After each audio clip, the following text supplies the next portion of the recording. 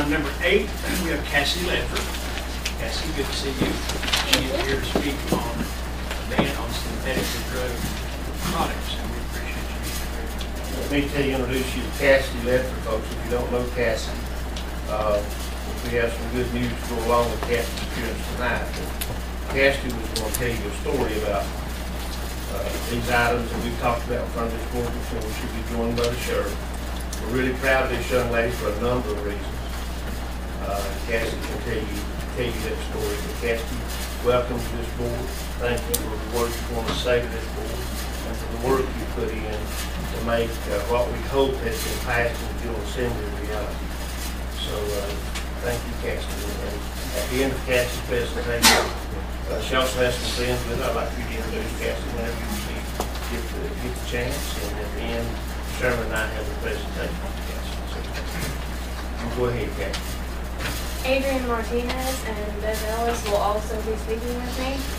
And we would like to thank you guys for your support during our whole process of getting this banned.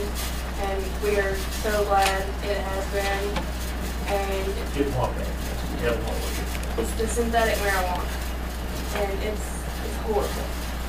It's just mainly chemicals. And it's taken lives. It's led people off of their path.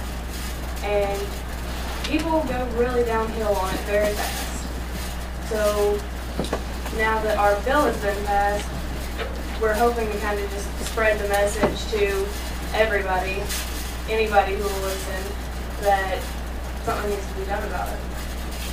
We really want to thank each and every one of you commissioners for supporting the legislation on this, because this has been a really big epidemic, you could call it, as to our county and surrounding counties all in North Carolina.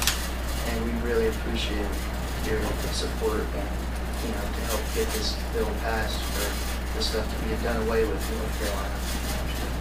We chose to tell people like this. It goes all the way back to when I was on the Health and Human Services Committee that I was first contacted. That's when the conversation started. That's been over 2 years. So, like everything else. I want to say thank you to you all. My name is Elizabeth. I had a son who had a problem with it. They're very good friends of his. So these young people can band together and do wonderful things. And we want to thank you all for helping get rid of eliminating synthetic marijuana in Macon County. Hopefully the other counties will follow suit. It's a horrible thing to watch somebody go through. And I'm glad it's getting out of here. Our kids have a lot of potential. Thank you. Thank you guys so much. And also thank you guys for funding the law enforcement to be able to put this into effect and do something about people who do have this product. And the sheriff would like to add a few things, Cassie. The sheriff, you'll step up. Basically, I don't want to steal their thunder. I'm extremely proud of these young people. Basically, I got a phone call and was asked the question, when are you going to do something about this legal stuff? Well, I was looking forward to meeting with them to let them know why I'm not able to do anything about this legal stuff, because it was legal, which is the key word. And I encouraged them to get in contact with senators and members of their legislature. And we actually made contact that evening with one of our senators, Senator Jim Davis Franklin, and he agreed to meet with them. So he met with them at the sheriff's office, a large group of them, in fact, and got his ears full, and was in the process, or had introduced legislation as well. And it wasn't his bill that got passed, but the fact that you had several senators that were trying to get legislation, I'm sure Senator Davis jumped on board with these other senators to vote for it. Same thing happened with Bob Harper with the baby bill. When did you guys meet with Senator Davis? It was March. 6 weeks ago. 8 weeks in ago. March. It was before we went, because we went down through the Commissioner Hayden, myself, and Commissioner Bill, went down and met with our legislators in Raleigh. And one of the reasons we do that is to take the message people here to them. And that was one thing we talked to them about. And apparently we were successful because they passed that. Last week they passed it, and it's just waiting for the governor to sign. They're going to take It's been passed by the House and the Senate. The House, and it's just ready. It's been sent to the governor to sign And into law. I think we just He's said. gonna- I think this also goes beyond just that, it covers the bath salts, covers the other things that we don't want the market to Yeah. get on there. And I think what's important to know too, and I'm sure that the media will do stories on it eventually, but the fact that it's also going to be illegal for people to possess. And that wasn't illegal for us to, we couldn't do anything about it. And I can't tell you the number of parents that I've sat down with, and some parents of well-connected members of our community who have had children who have been hooked on this stuff. And it's extremely dangerous, and we couldn't do anything. As a sheriff, that's very frustrating. But I would like to also say to you, I'm extremely proud of these young people because they took a lot of heat for taking this stand.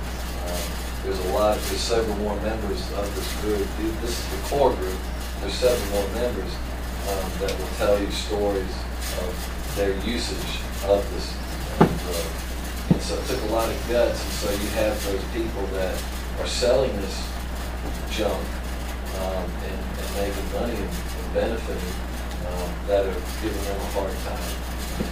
They've stood their course, and I've asked them to remain professional. I've read their posts on Facebook, and they have been. They've been very professional, doing the right thing, and it cause people to listen. And as a sheriff, I just want you all to know I'm extremely proud of you guys. And be prepared. You will see more about these kids. They plan to do protests, legal protests, and they're gonna. Any other things besides that? They're wanting to see action done to the businesses that are able to sell this paraphernalia. A lot of people don't understand what paraphernalia is. I can sell you a crack pipe or a bong to smoke dope out of today, totally legal. But when my officer pulls you over on the side of the road, there's absolutely nothing you can do about it. But Unless it has a drug with it. the moment you touch that drug and you have residue on those crack pipes and stuff, then it becomes paraphernalia. Well, these people are selling this in our community, and it's frustrating sometimes that enough groups don't take a stand against this. And that's why I'm so proud of them. Why us adults did nothing, the young people did. And I'm extremely proud of that, and they should be commended. And I look forward to making sure they're safe at their purpose. Sheriff, your liaison from our board is Commissioner Beal. And if it'd be okay, he and I would like to present a little gift to Cassie. Anything you want to add, Cassie, before?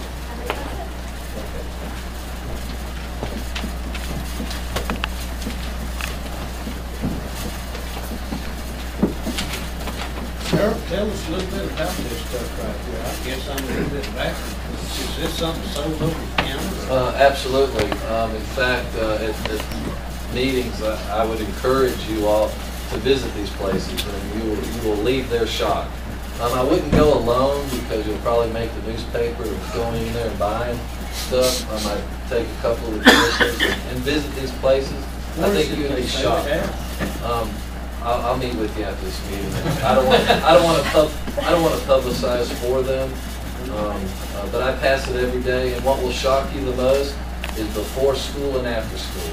Mr. Hagan, I'll be happy to give you all the information. I appreciate it. I'll tell you, I guess I've raised old school, this stuff all new to me. Watch the kids pile in there before school. Water that's set out to It's not unlike meth. It's not a drug in and of itself. It's created from other things. Chemicals It's sprayed. all chemical. And all this is detailed in the copy of the bill that was passed and ratified. It has been signed by Daniel J. Park, President of the Senate, and Tom Gillis, Speaker of the House of Representatives. All it likes is a governor's signature, and I'm sure it's going to be signed. So this is a copy for you, and a copy for y'all. This is a copy of the ratified bill that y'all worked so hard on. You can see that it's House Bill 813. It's a ratified bill, which means it's been passed by both houses. It's now in the governor's possession for him to sign. It says an act to make the manufacture, possession, sale, use, and delivery of all synthetic cannabis unlawful. So that gets most everything. And on behalf of the chairman and all the rest of the board members and the people of this community, This is just a small token of our appreciation. This is a symbol of the Macon County flag. You ever seen the Macon County flag? So this is it. It just says special thanks. And this is just something for y'all to keep, to show our appreciation for the dedication of the young people. We thank you more than you ever know. Because you all the ones can make the changes from what there is in some of us. So thank you so much.